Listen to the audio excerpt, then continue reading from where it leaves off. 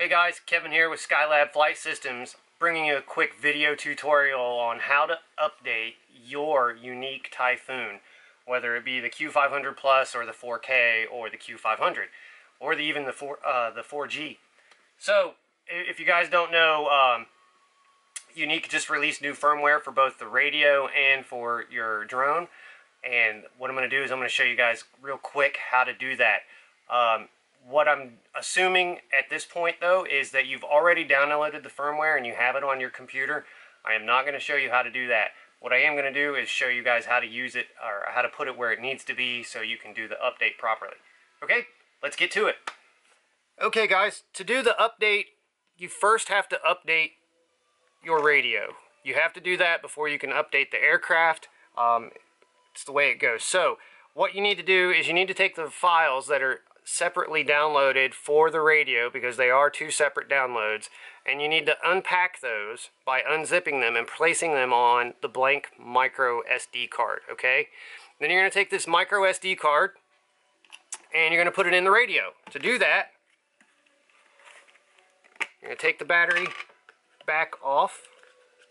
You're going to use the blue tab, pull the battery out, and then you'll see where the micro SD slot is.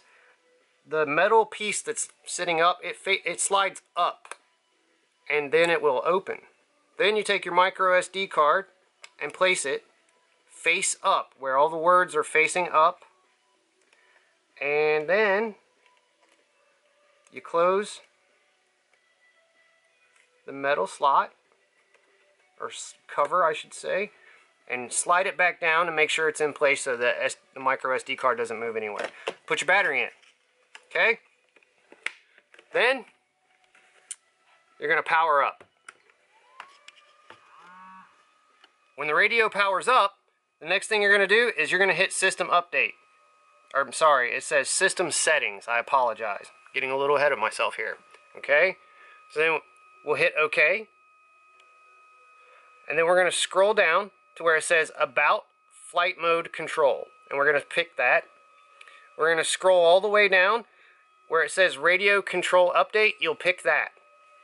Now you'll notice over here on the right side, on the left side I should say, it has a .bin file. That is your update file, and it's showing there. So you'll select it and make sure that it shows up where it says Update TX. Once it shows up there, you hit Update TX, and you let it run through its cycle, and it's going to take a minute. Once it's done, though, you'll hit Finish. Don't go all the way out. And then you're going to scroll all the way down, and you're going to do the System Update. And you'll press System Update, and it's going to ask if you're sure you want to do that. You're going to hit OK. When you hit OK, it's going to start loading up that update that you just copied to the Android device. It's going to take about 3 to 5 minutes depending, and it's going to load up, and then it'll recycle and show up to the screen that you just saw.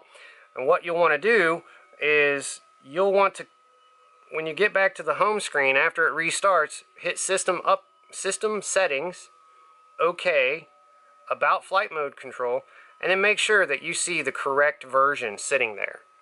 As long as you see that there, then your update was successful. Okay? That's it for the radio. Now we're going to move on to the drone. Okay guys, after you successfully updated the firmware on your radio, you're going to move on to the drone itself. We are assuming that you've already downloaded the files for the drone update, and that you've already installed the Q500 GUI program, or graphical user interface program, that's available from Yuneec's website. If you haven't done that before moving forward with this video, please go ahead and do that. If you have, then here's the next step. The next step is you're going to take those black tweezers that we talked about earlier in the video, and you're going to get your drone without the battery in it, and you're going to stick the tweezers in there, and on the right hand side, inside of there, are some wires that are velcroed to the side. You're going to pull those out. Okay, that's the connection to your receiver.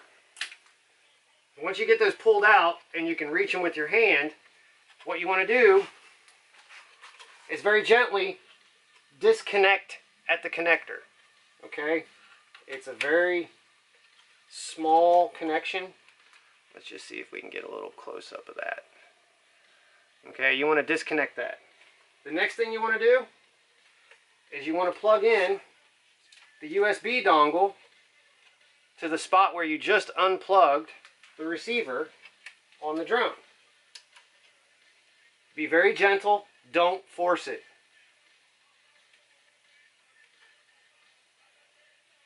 Once that's plugged in, you're going to push those wires back inside past the battery barrier, almost as if you were going to put it back in there. The reason for that is you've got to be able to slide your battery in now. So that's the next thing I want you to do, is I want you to take your battery and slide it in there very gently. But make sure that you push it all the way in as if you were going to start up your aircraft. So what I want you to do now is start your aircraft, turn the power switch on, plug the USB dongle into your computer, and then open up the Q500 GUI program.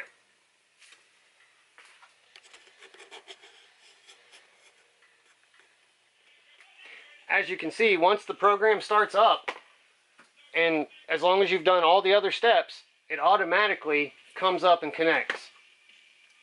So you're going to want to make sure that you can see all of the program itself. So what you want to do is go to Firmware, and then pick Firmware Update. And it's going to go automatically to your download file. And as long as you've left that firmware update file in the download file, it will be in that spot. You want to make sure that it matches the newest one, and then you're going to pick Update. Allow the update to happen, and follow all the directions then on the screen. Once the firmware has finished uploading, guys, the next thing you need to do is follow the instructions on the screen. What are those instructions? They're going to be restart the quadrotor. At that point, once it restarts, you can go ahead and once the restart is finished, shut it off completely, unplug the USB dongle from your PC, and then disconnect it from the inside of the copter like we connected it, just the reverse, okay? And then make sure that you plug your receiver back in, tuck those wires back up inside there so they won't get caught on the battery when you're putting it back in. After that, it's just a matter of testing it, and you're good to go. If you guys have any questions or any problems whatsoever, please feel free to email me or the person that you bought your drone from, or even Yuneec. Any of those people will be happy to help you out. If you guys are one of the ones that happen to buy from Frank at Carolina Drones, I know Frank is always ready to answer any of your questions. He's always there. So thanks a lot for watching the video. Thanks for your time, and please fly safe.